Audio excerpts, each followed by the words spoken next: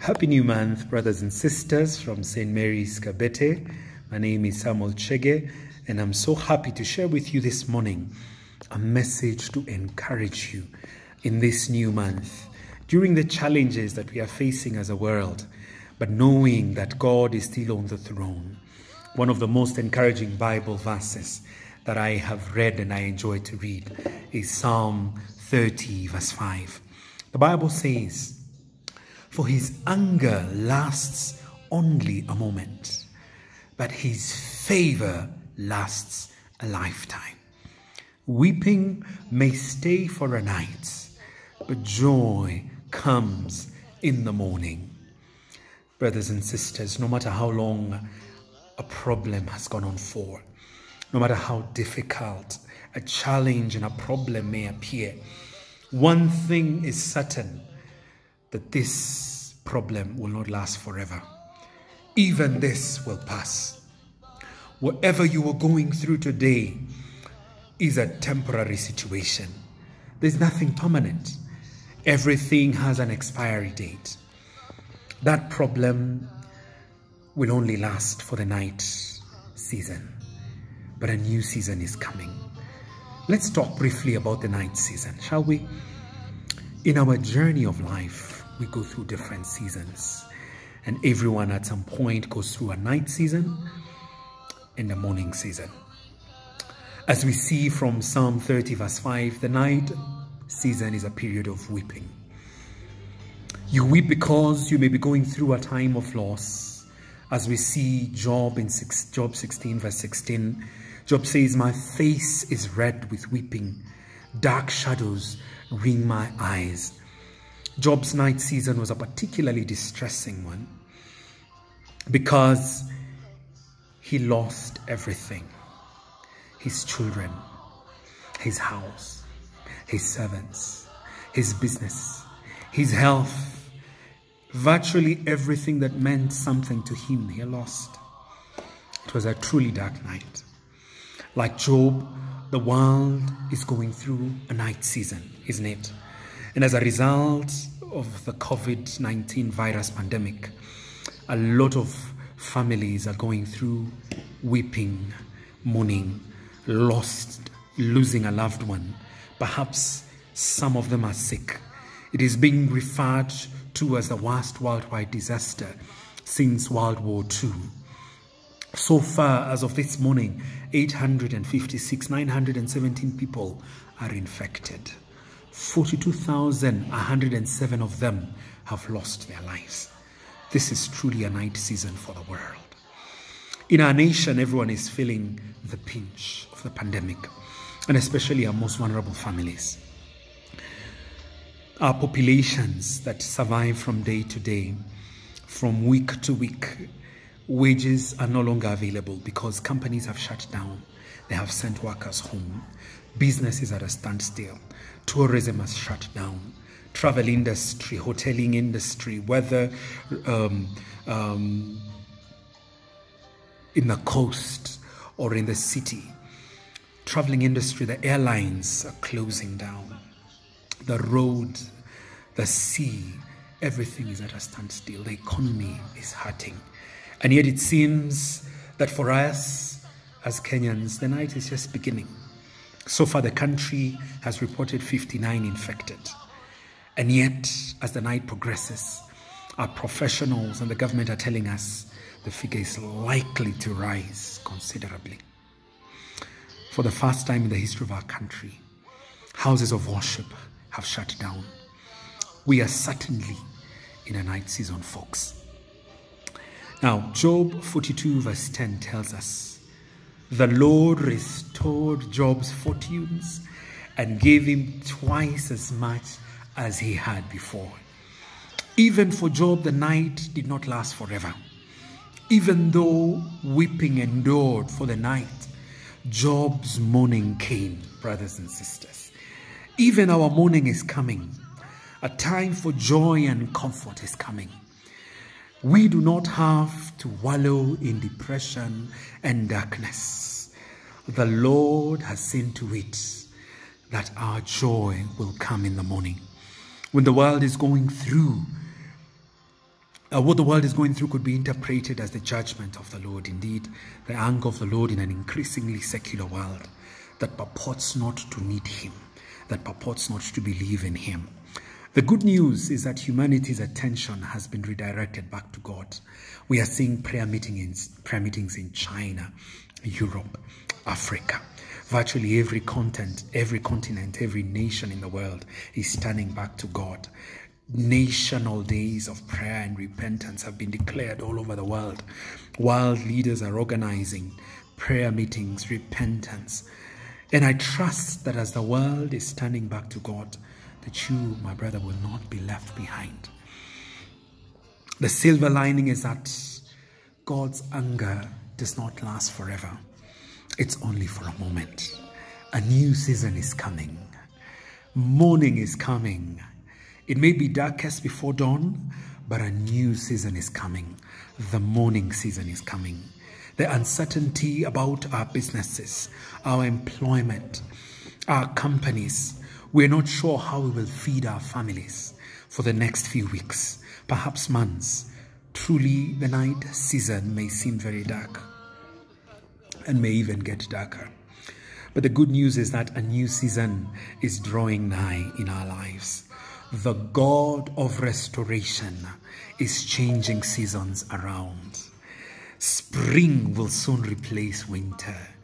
Just like Job, God will give you twice as much as you have lost. He will give you double for your trouble. Isaiah 61:7 says, instead of your shame, you will receive a double portion. And instead of your disgrace, you will rejoice in your inheritance. And so you will inherit a double portion in your land, and the everlasting joy will be yours. For David, his night season was a period in his life when people were asking him, where is your God? As we see in Psalm 42 verse 3. And perhaps that's the question some people are asking you today, because they know you're a believer. They know you pray. They know you go to church regularly and you serve the Lord dutifully. And they're asking, why can't the God you claim to serve help you or change your situation? Perhaps because you're also on unpaid leave. Perhaps because you're going through the same challenges that they're going through. If that is your story, all that ends today. Because you know that though you are in a night season, your morning is coming. Your morning is coming, my friend. Those that have been asking, where is your God, will see the manifestation of your God. Your God will be faithful, and his faithfulness will be there for all to see. The goodness of God in your life will be manifested before their very own eyes. And they will see the Lord's doing, and it will be marvelous in our eyes. Psalm 118 verse 23. The morning season is a time of joy because it is a time that God visits us and turns things around for our favor. It is a time when God wipes our tears away. It is a time that God will wipe away our tears. But you must be ready to pray until you see your morning season. Joy comes in the morning as God changes the situations and the circumstances of your lives. In Hebrews chapter 12 verse 2, we are told that Jesus, for the joy set before him, he endured the cross, scorning its shame, and sat down at the right hand of the throne of God. Indeed, for the joy set before him, just for me, just for you, that you may have life, that you may also enjoy a morning of joy. He saw and visualized the joy set ahead of him, and he endured the cross. He endured crucifixion for the morning joy that was set before him. He went through Gethsemane, the place before the cross, the place before the glory.